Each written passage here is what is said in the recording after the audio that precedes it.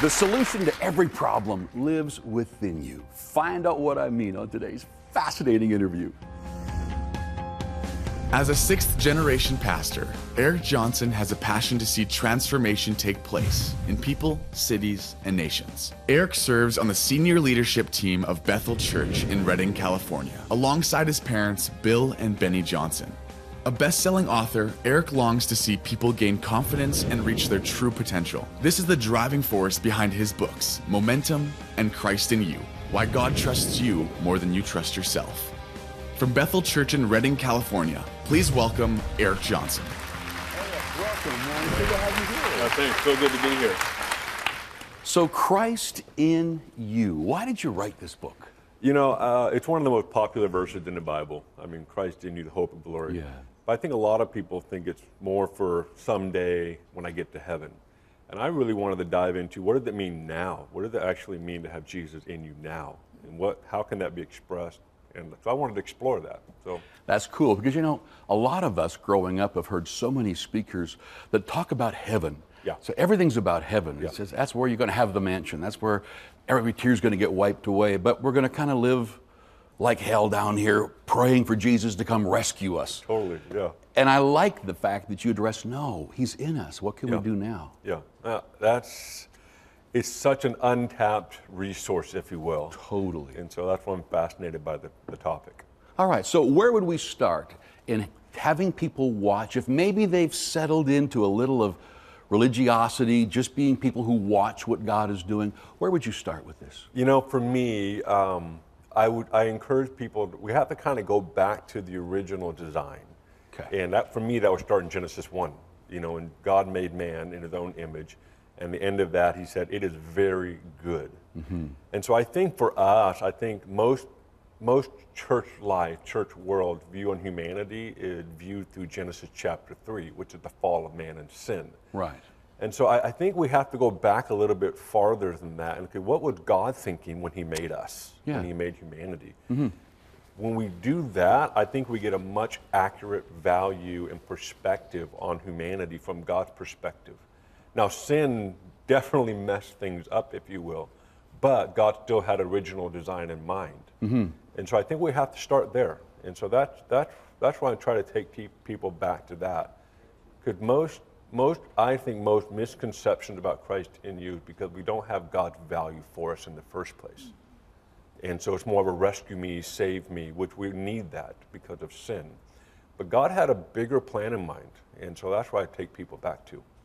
That's cool because when you even go through the Old Testament before the cross, Yeah. it's amazing who he used. Yeah. And how God moved through them, whether it's David or Solomon or Gideon. Like, I mean, if he could use them under that old covenant, then after the cross, we seem to be living pretty low compared to where we could be. That's a very good point. Exactly. Yeah. So it'd be great for us to, I want to hopefully unlock the body of Christ to step into this, who lives in us. Let's really go after that. And what does it mean for us now? Why do you think that it calls it a mystery? You know, it says this is the mystery. And they could have gone in so many directions because there's so many mysteries probably we don't understand. Totally. But it went straight to Jesus in us. You know, I think it's because mankind, humanity, have been looking for the supreme truth. There's a void in all of us. And so I think some of it is like, what is that? So we have people that'll do bizarre things over the centuries. You know, they'll climb to the highest mountain to get closer to this truth, or they'll go to the depths of the earth, or they'll just go to extreme measures. And so I think humanity recognized there's a need for what we would say a savior. There's a need for this void to be filled. So I think when Jesus said, I'm going to destroy the temple and rebuild it in 3 days, they understood it as like, you can't, no, we took years to build this building. Yeah. And obviously they didn't know what he was talking about. So I think the greatest mystery is he is the supreme truth. He is the source of all life. He's the reason why we exist. And he wants to live in us. So I always have fun thinking about, I couldn't imagine being the Apostle Paul. I don't know if he woke up one day and stumbled upon that revelation, but I think when he wrote Colossians, he was super excited. Because I just figured out, if you will, the greatest mystery of all, and it's Christ in you. I'm sure he was rather excited. Yeah. You know, in our churches today, it's almost like it's become a spectator sport, that people will come to church, watch someone in the fivefold do their stuff, feel like they have experienced God, and then go back to their same life that the world has. Do you see this thing called Christ in you moving outside of the fivefold ministry? It changes the game for me. The answer is yes. It changes the game because, for me, we live in a complex world. We are confronted with challenges, problems, issues everywhere, and in some ways we're numb to it. We're like, I don't know what to do with this, so we just turn the TV off, or we just go back to our normal life. But if we study the life of Jesus, every problem that he encountered, or every problem that encountered him, he had a solution for it. There wasn't one situation where it's like, I don't know what to do here. And so I believe we're supposed to model our life after that. What does that mean? And if that Jesus did that, then he lives in us. Then I personally think problems are actually attracted to us because Jesus lived in us. And so in some cases, now I don't mean if I create problems in my own life, that's a different conversation, which some of us are good at, but I think for a lot of us, we find ourselves in the most challenging, complex situations that don't have to do with us. I think it's because problems are attracted to Jesus. They seem to gravitate towards Jesus, and so I think that's something that we need to realize. One of the analogies I've heard about that is when I was a little kid, and most kids, if you were really hungry and you're going home from school, your hunger's the need. And if mama is baking bread or apple pie, you can smell that from half a block away. And it attracts you. And it really is the Jesus in us. It's not how good we look or how confident we act, but I think people who are lost, people who are struggling and hurting, there's this spiritual sensing, even if they're not I just think they're attracted to the Christ in us, don't you think? I believe so. Something I tell our church, I say we can't limit the anointing to what we think we can do. And so I think for a lot of the church, if I don't think I can do it, well, it's never been about what you can do. It's always been about who Jesus is and what he can do. And so if we can get the body of Christ to literally move into taking risk, because it's beyond our gift, it's beyond our skill set, it's because it really relies on who Christ is. So I feel like Christianity's become pretty boring. Like when you look around and we get raised up in church, everything seems to be about helping you with your problems. But if the harvest is ripe and everywhere we go, people are open to the real Jesus, not our religion, and there's so many, we literally could live an adventure if we just begin to open up and let Jesus use us, do things that we could never do on our own. But what an adventure it would be. Exactly. A total adventure. We're going to take a break right here. When we come back, let's keep unpacking this book, Christ in You. I'll be right back with Eric Johnson. Statistically, the world's a better place than it was a century ago. Statistically. It doesn't feel that way because media portrays everything that's wrong. We believe Jesus Christ came to give every person on this planet a chance to live with power, passion, and purpose. Through award-winning, world-class TV programs like this and life-giving resources in Spanish, French, Italian, Russian, and Hindi, Spirit Contemporary is changing lives around the world. Considerable expenses are involved, but each person reached is absolutely worth the cost. People are saved, their faith revived, eternities transformed, all because of your support. With your donation today, you will receive today's special resource.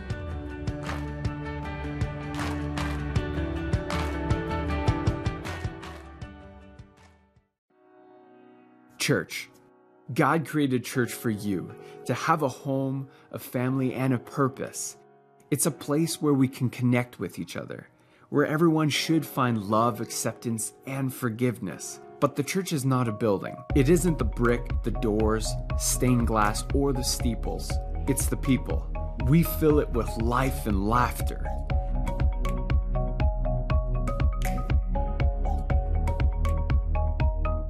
We are the church, and we can meet online from anywhere in the world. Let's connect at Springs Online today.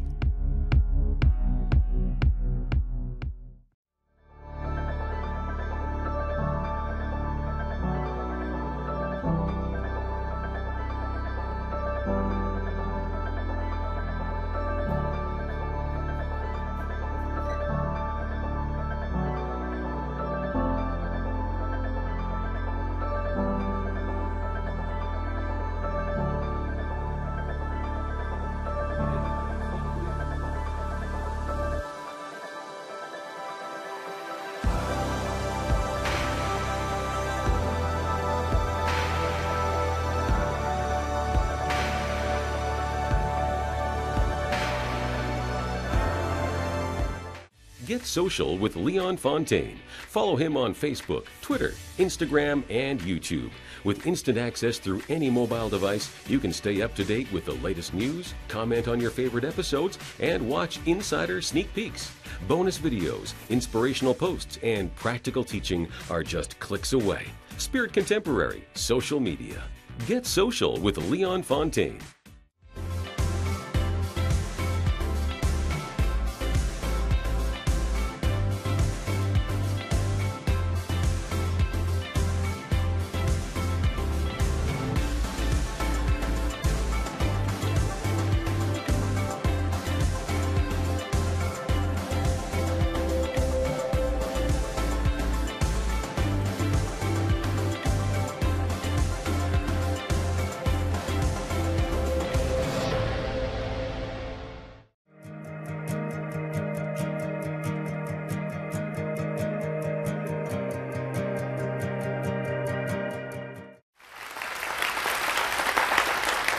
Welcome back. My guest today is Eric Johnson and this book, Christ in You. We're just unpacking thoughts from it, looking at some of these things.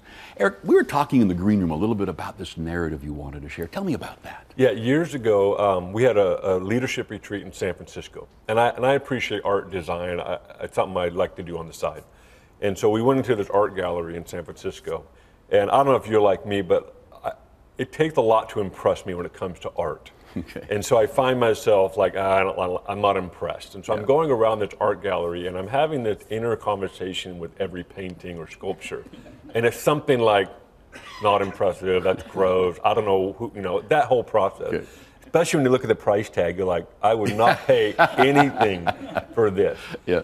And then another experience where I'm looking at this painting and I knew who painted it. So this was a different scenario. And I'm looking at it and I'm having the same dialogue. I'm not impressed. I didn't like the color usage, and I'm just critiquing, if you will. Well, then, guess who came and stood next to me while I'm having this inner dialogue? It was the actual artist. Ooh. And I said, "Oh, hi, how are you?" And I kind of caught off guard, and I said, "Can you tell me what was going on when you painted this painting in particular?" And she began to tell me about her emotions, her thoughts, the journey, where she was at in life, and what she was trying to convey on the canvas. And it was amazing. I noticed the transition from I didn't like the painting to all of a sudden I'm like, this is beautiful. Yeah. And what it was, I realized is because I didn't have the artist's narrative on the painting. I didn't see it through her eyes, if you will. Very good. And so I think sometimes when we approach humanity, we look at the world, we have our own narrative. Good. We have the Genesis 3 narrative of like, humanity is just failed. Yes, but there's a greater narrative that we have to have before I believe we can really dive into this conversation of, does God actually trust you more than you trust yourself? It's one of the most, that one definitely causes people to react. Yeah. But if we get God's narrative and what he was thinking when he created humanity and you and me, it changes the game for me. It realized, there's a much larger story at play here than just Genesis 3. It's not the fall and the sin of man. It's not to say that's that's the only way to righteousness is to confess your sin and go to Jesus. No question. But there is a larger story at play. And then God's original design was to create you and me, to create humanity, to take dominion, to see the kingdom come. Amen. So that's that narrative thing that I try to take people back to. What was God thinking when he made humanity? Let's get that first before we unpack anything. Yeah, if we don't see things through his eyes, we're going to be very limited. We're never going to see down the road far enough to see what his plans are. I think practically speaking, I think sometimes when I interact, because I'm a pastor, I interact with lots of people in complex, hard situations, and if I don't carry a love or grace for the person, I will postpone the meeting until I get it. Because I don't want to interact with people through my narrative. Right. I don't want to interact people through my own experiences. I want to see them, okay, God, show me what you were thinking. Because then I'm a much better leader, much better father, much better husband, much better person when I protect that value. So for me, practically speaking, I postpone meetings. I'll tell my assistant, I said, let them know I can't meet with them just yet. I'm not ready, whatever. Yeah. Because I need to capture the heart of God for this person. And so I imagine if we actually turned on the TV and instead of criticizing people, or criticizing nations, if you will, talk about national issues, we ask you, God, what was your heart for this person? I want to capture that before I do anything. Until we get the heart of Christ and see through his eyes, we're pretty judgmental. Extremely. Extremely. Yeah. All of us. Yeah. It's just like we judge people based on our little list. Yeah. And it's like once you judge them, you can't be used to reach them. Yeah. And so it's very true. We always wonder, how come I don't have favor in here? Well, I believe because of that. Yeah. We don't realize that us throwing stones when no one's looking, yeah, I'm not going to open that door for you. You know, in our church sites, we have an introduction that we use for every service.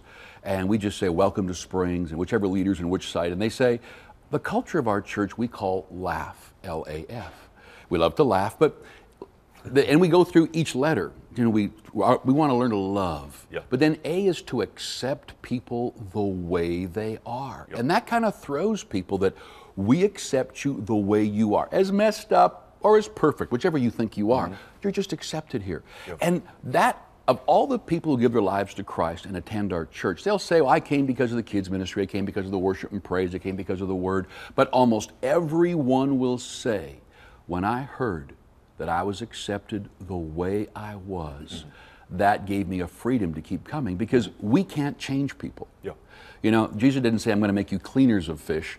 He said, you'll be fishers of men. We're going to catch them. And so I find that once they sit down and they realize, I love you the way you are, that's when they open their heart to Christ. And then he's the one that can really change them. Totally. To come as you are. Yeah. You know, and I think the passage in Romans, you know, his goodness leads us to repentance. Yeah. You know, I think religion turned that around. If you repent, then you experience the goodness of God. It's actually, we're exposed to God's goodness. And it's in that experience we realize, oh, I've got to repent. I am now exposed to what I need to repent of. Yeah. And so I think relationship is driven by the goodness of God. Yeah. But religion is driven by, you have to do these things first before you experience that. And You so I think believe- we need to bring that back in. Yeah, you believe it's a great day for the church today, don't you? I think it's the greatest time to be alive. Why? Tell me about it. Light shines the best in dark places. And because of that, and historically, I mean, statistically, the world's a better place than it was a century ago. Statistically. It doesn't feel that way because media portrays everything that's wrong. And so I think the church has a great privilege and responsibility to talk about what's right.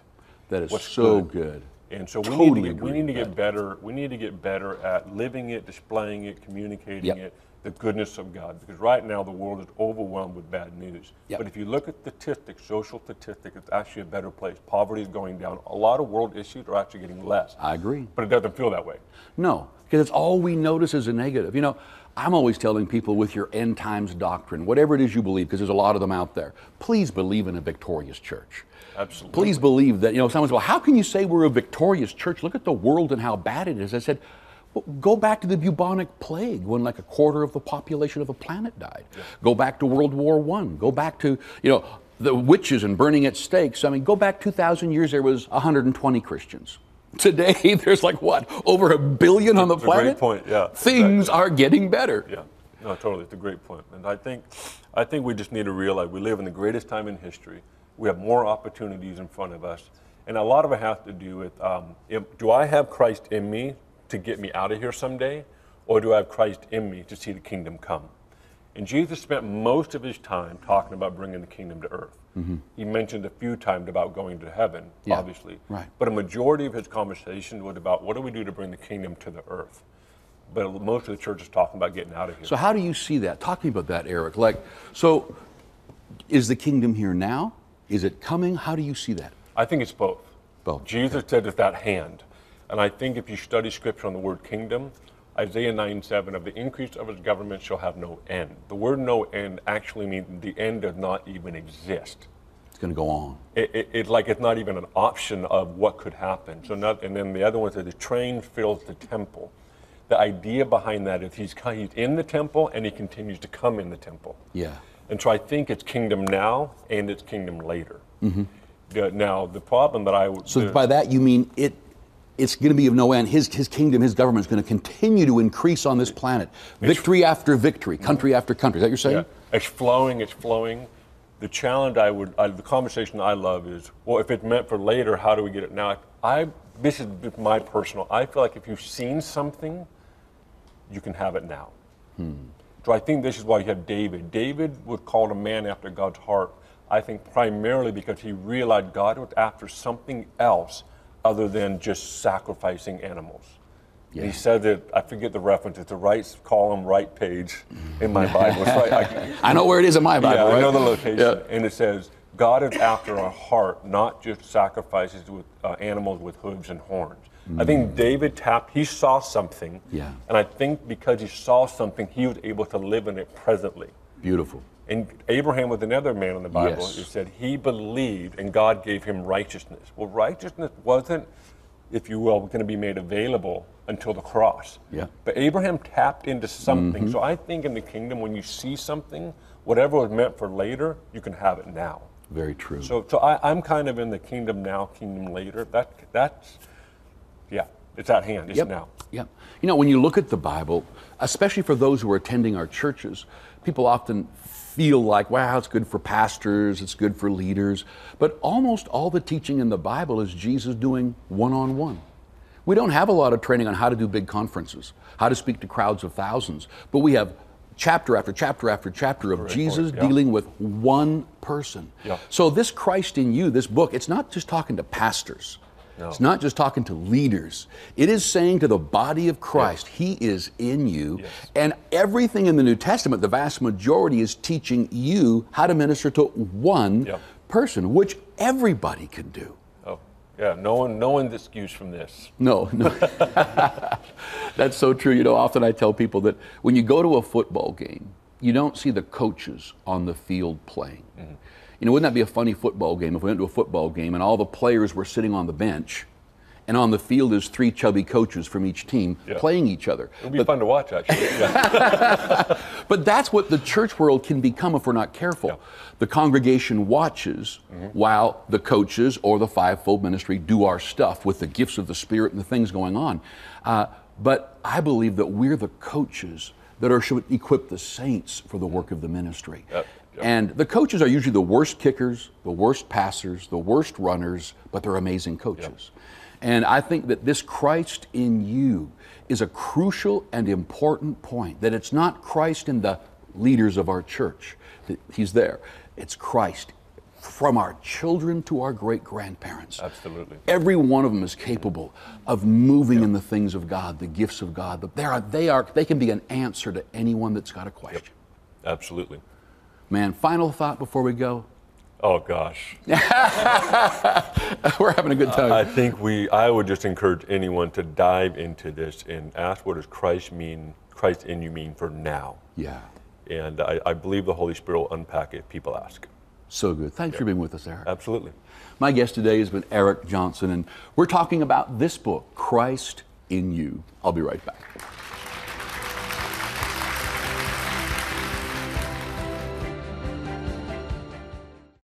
Devoted, a daily devotional created with you in mind. Easy to read and simple to understand.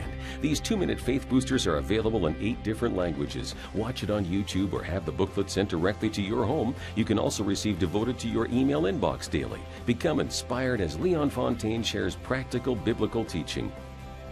Devoted is literally at your fingertips. Transform your life with this Spirit Contemporary devotional. Sign up to receive Devoted today.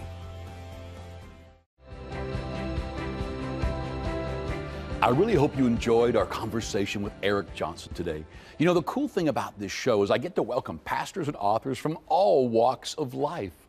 I want to talk to you about something that's really important to me. It's this concept of Spirit Contemporary. You know, so many people, when they hear the things of the Spirit shared or the gospel shared, if it's done in a judgmental or a condescending way, they are so turned off. And especially in the first world, in North America, for example, Europe, people just back away. And so it's crucial for us that I look at 2 things that are so important when sharing the gospel. Be spiritually alive. I mean filled with God's love, so that you value the people that are around you, and then learn to speak and conduct yourself in a contemporary way that connects with people. Because if you don't connect with people, they're not going to listen to you. And that's what makes this show so valuable.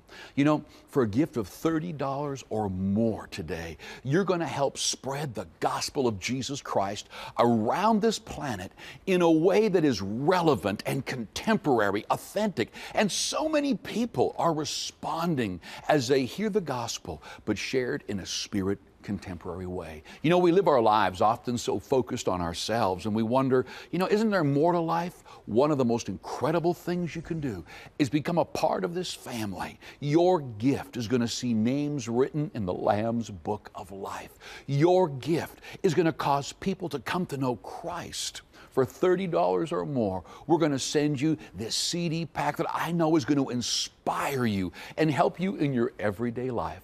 Why don't you go to your phone right now and be part of an answer to so many people who are hungry and looking for Jesus.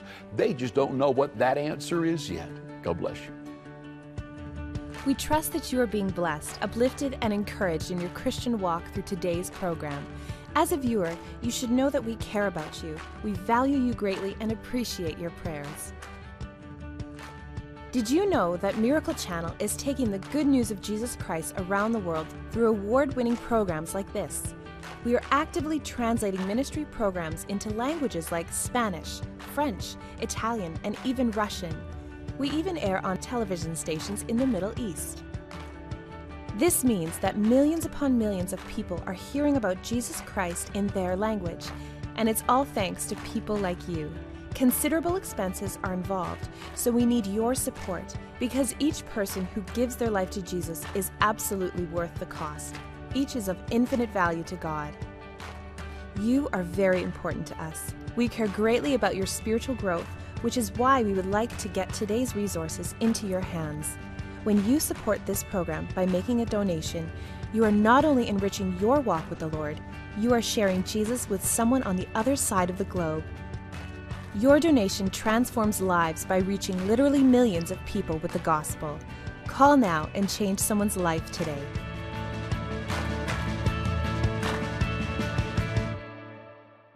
Join us next time on The Leon Show. Our bodies are dependent on water. Water is the most unique chemical substance on this planet, right? Mm-hmm. It cleanses. It's so unique. We can't live without water. But maybe the water on this life is artificial life support to the streams of living water